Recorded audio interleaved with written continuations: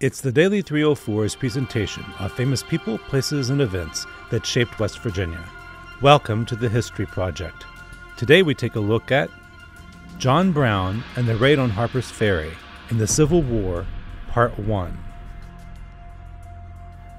John Brown seemed unprepared for this world, failing at everything he tried by the time he was 50. But when he devoted his life to abolitionism, the world was unprepared for him. He became the avenging angel of the enslaved, once murdering his opponents with a machete. He fought pro-slavery groups in the Kansas Territory, where battles were so full of carnage that it gained the nickname Bleeding Kansas. But the blood did not stop there.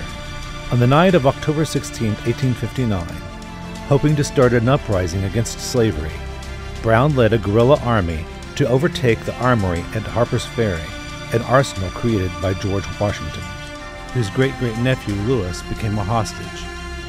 News of the raid spread, and Brown was met by the Marines. Led by Robert E. Lee and Jeb Stuart, the military overpowered the Abolitionists in 2 days, killing 10 men, including 2 of Brown's sons. Virginia's Governor Henry Wise had Brown tried for murder, insurrection, and treason at the courthouse in Charlestown.